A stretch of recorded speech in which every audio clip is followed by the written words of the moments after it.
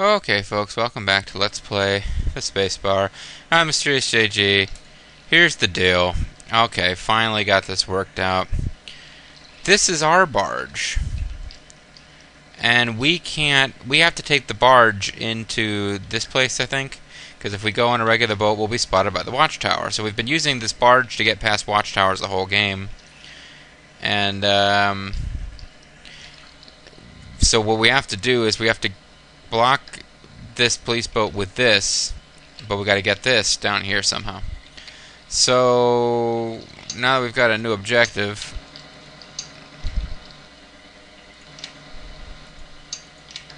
let's get on that.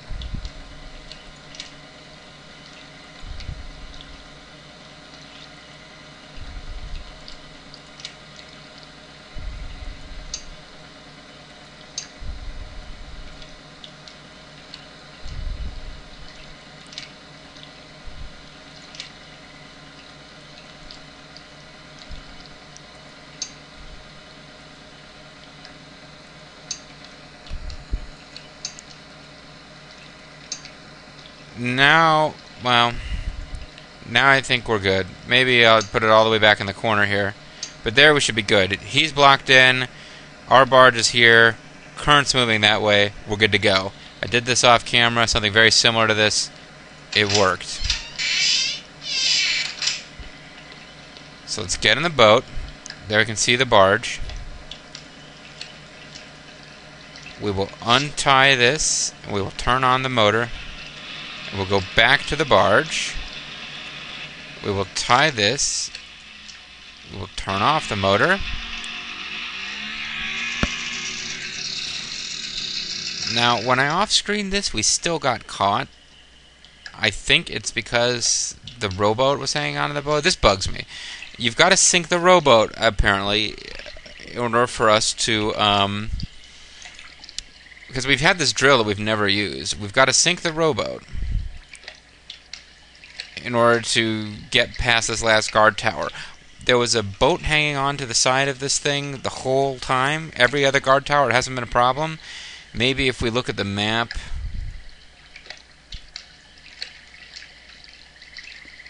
yeah, no, the guard towers aren't marked on the map. I'm trying to think maybe the rowboat had been on the blind side to the towers before. But no, we have to drill a hole through this boat and sink it.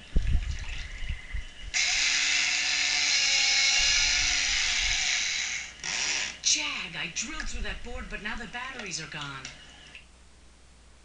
As the rowboat sinks, you lead Barman and Parker into the barge.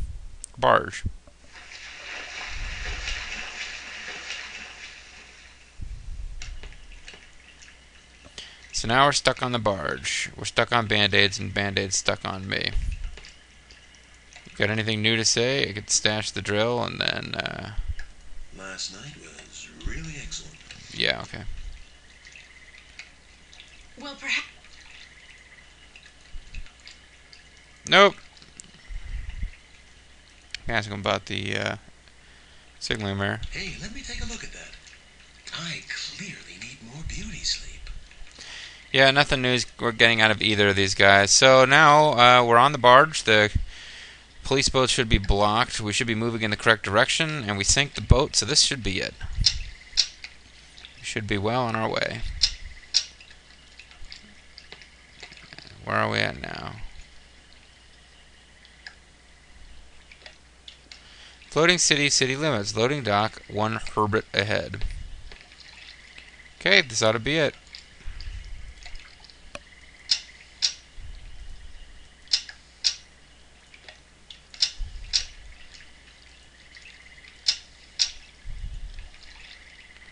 Yay, we can get out now. I hope. We're now at the dock. Loading dock. This should be very close to the end of this flashback, I'm hoping. This flashback hasn't pissed me off as much as some, but,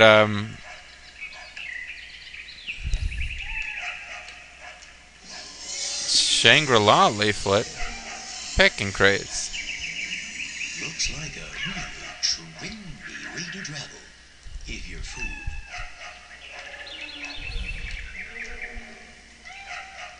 Parker remarks that it sounds like just what he needs after this ordeal. Oh,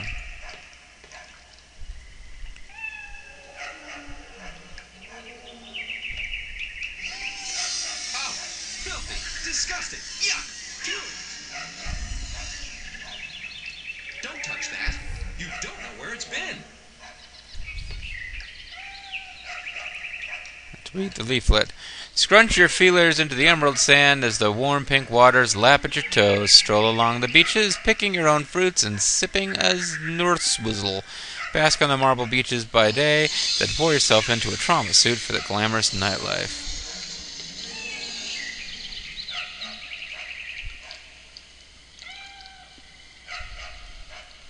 Air holes will allow the animals within to breathe. That means that we'd be able to breathe inside these crates also.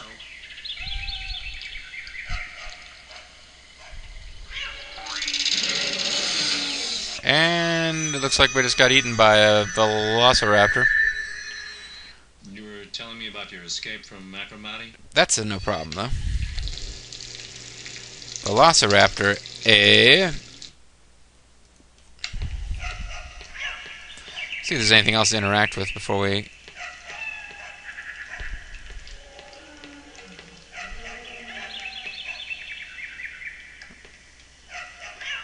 Forklift, examine.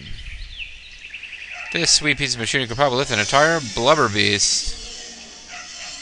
Cab of the forklift is locked. You're just messing with me into thinking I've got another one of those puzzles to solve. So we've got the sandwich that those guys like, right? So let's, oh.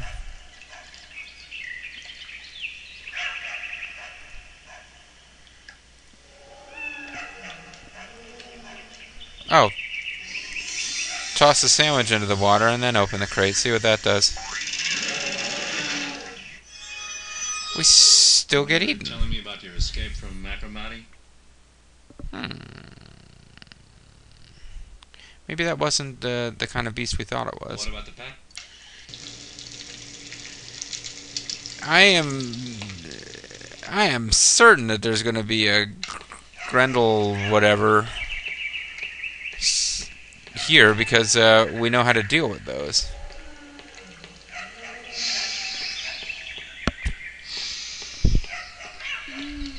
Like a vase of fresh picked flowers. Okay. It's too dark to see inside. Let's open and see. That's okay. We got killed by something that smells like flowers.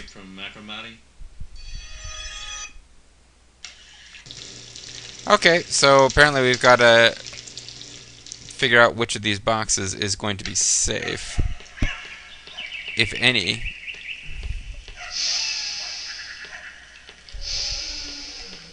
Like a vase of fresh picked flowers.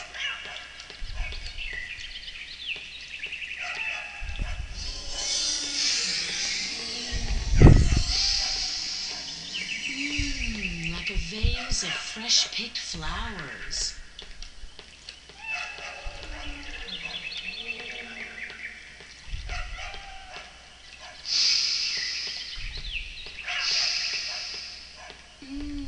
Like a vase of fresh picked flowers. But that would mean that...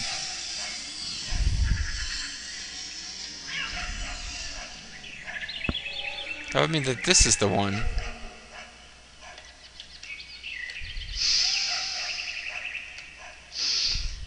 Oof! It smells like flesh rotting on a carcass.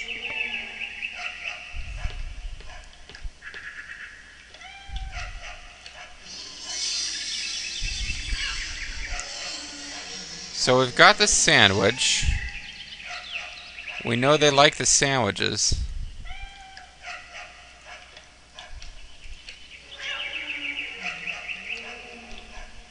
Oh. Gotta hold it up to there. Wow, the Grendel beast sees something it likes. Now maybe I can throw it into the water. But he had to smell it first. I bet that's what it is. Yep.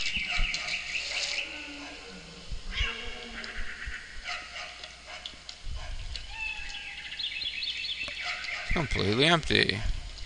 Everybody squeeze into this crate. Ooh, oh, pub fresh too. It smells of Grental Beast in here. Who knows what sort of germs and pests it left behind? Hey, you're mussing my hair. Okay, so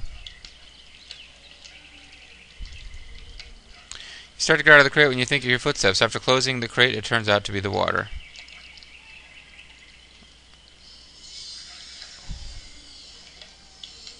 Well, I don't get it. What are we supposed to do now?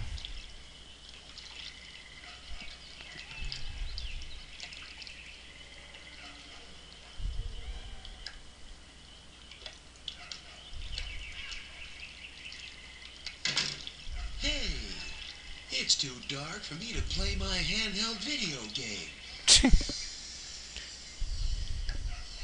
I guess we just wait until the package gets picked up? Jag, I dropped the envelope. It's out there on the floor. No problem, Cilia. Yes, I'll just go out and get it. I was wondering where that was. Excited. Back before you have a chance to miss it. Yeah, because it wasn't in my inventory there for a second.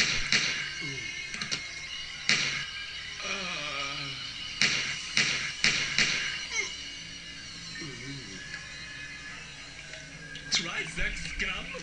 He had no business being here. What do we have here? Oh no, An envelope. they killed him! Oscar Hammermug. Oscar Hammermug. He is, but it's a good thing we shot this guy. He was probably a rebel spy on his way off world. Oh no, they killed our alpha male whose name I can't remember. Perhaps you should resort to using disc 2. He died heroically while wandering around trying to pick up an envelope. Oscar Hammermug, eh? Tragic. And the whiny but less amusing husband survived. The one who was actually doing work, but being kind of a pain about it. But, you know, at least actually doing something.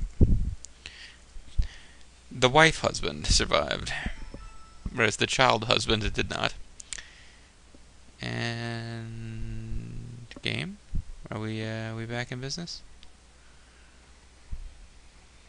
Back in black, back in black.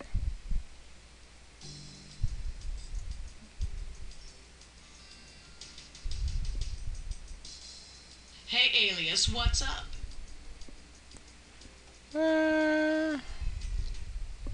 What?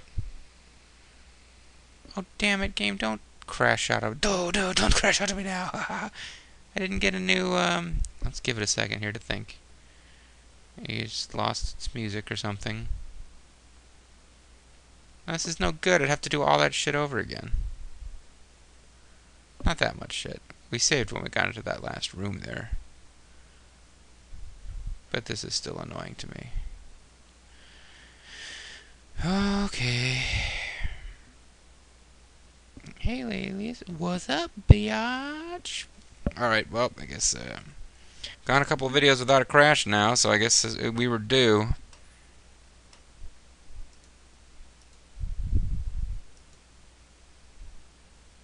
Which will, of course, mean that I'm going to need to,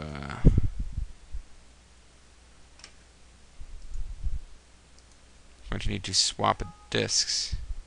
Yes, thank you. Thank you very much. I have to swap discs again, and then we'll have to swap discs again after that. I think it was disc 3 we were using. Ugh. The thing about this LP, and the thing about the puzzle LPs I'm starting to realize is that I'm actually having to think, which is preventing me from saying goofy things to amuse you. I do apologize for that. I think it was state 2. But all of these save states should be on the same disk at this point, so... Come on, game. Work with me here. Covering up the human and the human's face. And the Seraphin, whatever guy's mouth.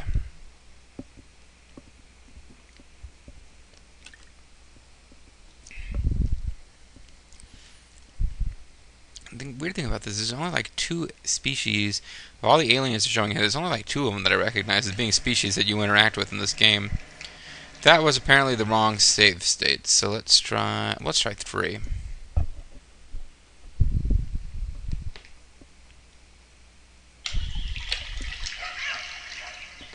That sounds right.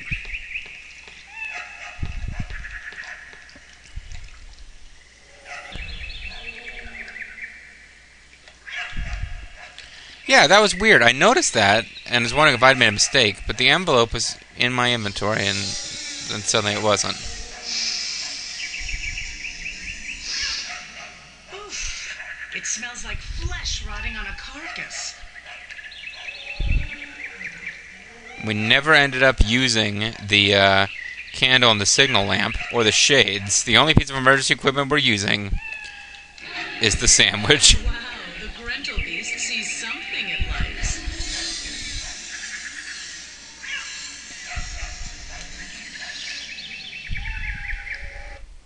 Sorry, folks. Gotta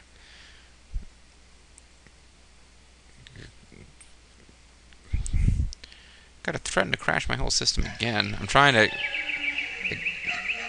to expose Cam Studio so I can see how far in this video is. If only I hadn't dropped the envelope. Squeeze into this crate.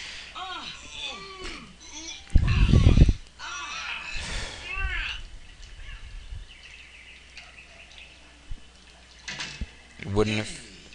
It's too dark for me to play my handheld video game.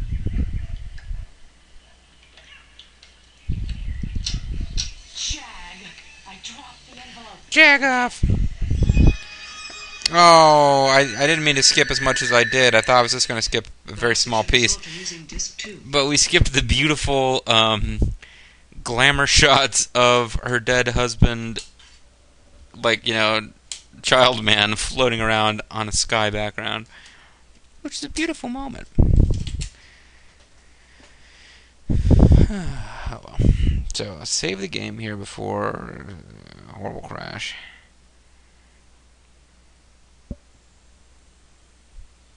Now, I don't know what kind of a deal we're going to make with her. We had a specific thing in mind that we needed to get out of Flashback. And we traded that for the information he needed. With her? I don't know. Alias seems to be kind of into her, but I don't think this is the kind of game where we're going to get a, you know, love interest necessarily. Not to mention she's married, and she's grieving for one of her 2 husbands who died. She's grieving for the husband of hers who died. She has another husband who's still alive. That's... yeah. Okay. So let's save and hope for the best.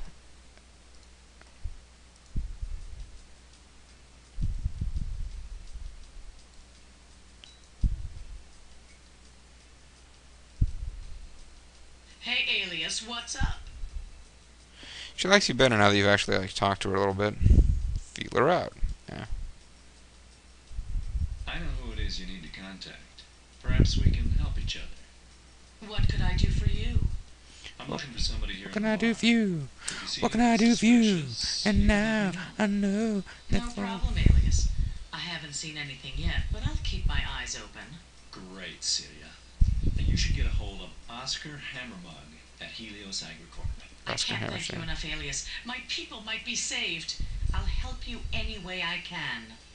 I'm not at all suspicious of the fact that you suddenly somehow know my secrets, but okay. The heck? What do you think, Zell? For the trisextane, I mean, do you think she and I... Tell your hormones to take a rest, Alias. She only goes for guys with blue skin.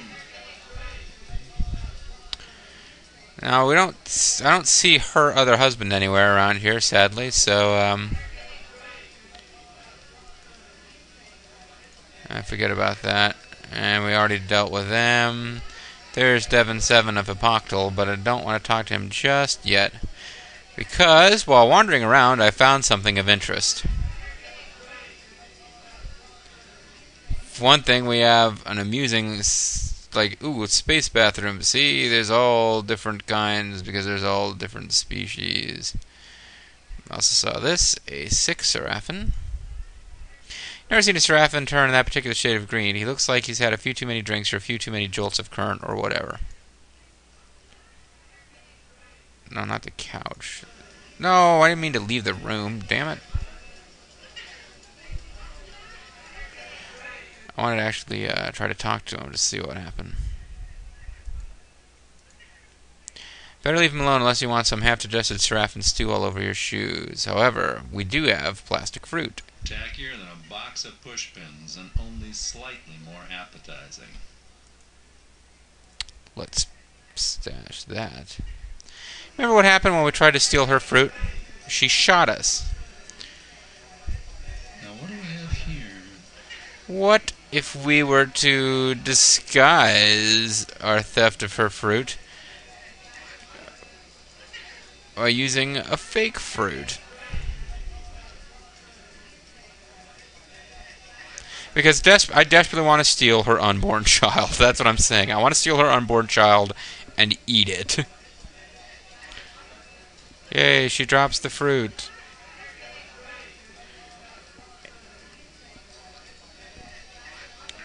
Is this the real fruit? That's the real fruit. Can we put it back? Doesn't appear to be any way to hang the fruit on her branches. Alright? We can't even do that, even if we wanted to do the decent thing at this point. Once she's gotten aroused, her baby's gone forever. So let's put the fake fruit there. Do they have locusts in here? We popped on the fake fruit, and now we can leave. Yes, and we leave, and we live, and we've got her fruit. We have stolen her baby. We are apparently the dingoes who stole her baby. So, what now? What now? We can do the Deven-7's flashback. It's kind of a weird one. And you're kind of... Well, you know what? I want to do that next because I remember what you get when you win that one. And also, there's going to be some just wandering around dialogue stuff. His is very time-sensitive. It's one of the only ones of the flashbacks that really involves you being fast. So, I think we can wander around, just look at stuff in his flashback and read stuff and have fun and chortle, and then I'll probably have to load in order to have time to finish this flashback correctly anyway. But let's talk to Deven-7 of Haboctal. He looks rich, bored, and arrogant. In other words, a typical Seraphim. You'd better not. Seraphim's going to afford top lawyers. Hi, my name's Alias Node. How are you? Hello, Alias. I am Deven-7 of Haboctal. I suppose I'm well. I should be. I pay 80 megazox a year for my medical care. He's a little bit nicer than his associate that we spoke to earlier. Ask him about himself. I just have a brief layover at this spaceport. I'm on my way to inspect Armpit 3. I purchased it last week. I want to make sure it's in good shape before I sign the closing papers. Let's ask him about ourselves. At the university, I minored in the culture of lesser races. We spent the classes devoted to human culture, viewing the films of Jerry Lewis. I calculate that I am the 4,329th being to comment on your resemblance to this icon of slapstick humor. The cultures of lesser races. Oh, you're a fun guy there, Deven-7. Oh, your inquiries so boring me. Please direct them to one of my assistants. So order him to give me investment advice. I would sooner obey a command from my own robo-butler. Alright, fine, let's chat with him. Alias, as per the field procedure manual, you should insert disc 1 at this time. Sounds like a plan. See, now, I mean, he's rude. He's kind of... He referred to the class as a culture of lesser species, but that's just what the class is called. It ain't his fault. And he's not going to go around taking orders from us, and when you start giving him orders, he doesn't like it. But otherwise, he just, compared to the guy who had us killed for bothering him, he's positively genteel.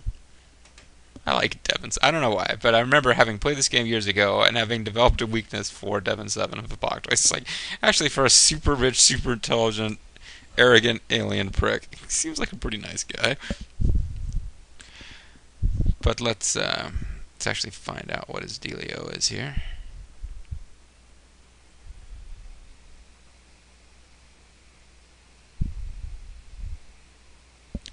He's also actually willing to chat with you, which the other Seraphin are not. Even though he's theoretically more important than them, he's their boss. Doing in a dump like this. Perhaps my standards are abnormally high, but every establishment I've been to on this planet appears to be a dump. So, what's a guy like you like to do for fun? My work is my primary pleasure. I also collect art treasures, and I enjoy a good wager as much as any Seraphin.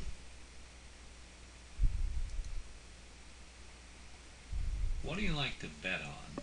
Anything and everything. The only trouble is most wagers are just so drearily predictable. I like a good bet myself. Maybe you and I could... What an absurd concept. What wager could you possibly propose that would interest me? I'll bet I can guess how much your latest planet cost you. Oh, please. That amount is already recorded in the log of the Association of Planetary Realtors. Nigga, please. I'll do better than that. Okay, then I'll bet that I can guess your private code name for your deal. You almost begin to amuse me, Alias Node. I will make that wager. Okay, now he's still arrogant, but he's willing to give you a hearing, which is more than you're getting out of the other guys. So let's ask him about future deals. Why not? The future Conan. What have you got in the pipeline? With the profits from my current deal, I will ascend to a new level, trading entire star systems and even small clusters. Every Seraphin aspires to such a goal, but few reach it. I bet the deal you just finished was a biggie, huh? I've had my eye on Armpit 3 for a long time, but Urk 4 was obstinate about selling her share. Then I received signals from an intermediary that she was finally willing to deal. It was one of the most complex deals I've ever assembled. So many parties. Parties? Oh, we forgot to read about Seraphins before going into his flashback, now that I think about it. Oh well. We'll just have to make do. I did read about them off screen. Well, here he is in the tub playing with... Oh, jeez, game. I did read about them off screen. And the only thing that I remember... What I remember about them that would be of import for you guys to know... their name structure is basically they have a name and then a number, and the lower the number, the more important they are. It's like an actual social registry of some kind, or it refers like it's a class system where like the lower your number, the higher your class, and class is all about having like money and business stuff. And the running gag with them is that they're all incredibly rich. They're smarter than the other species. They're incredibly eccentric, and they don't look good in hats. That's like a big thing that they are like sensitive about, is the fact that they don't look good in hats. But we don't have much time left in this video anyway, so let's just wander around a bit, see what's going on with Deven-7's super cool pad. This is where I unwind and let down my tentacles. The warm gelatin is neuro-engineered to stimulate the pleasure receptors beneath the surface of my skin. Okay.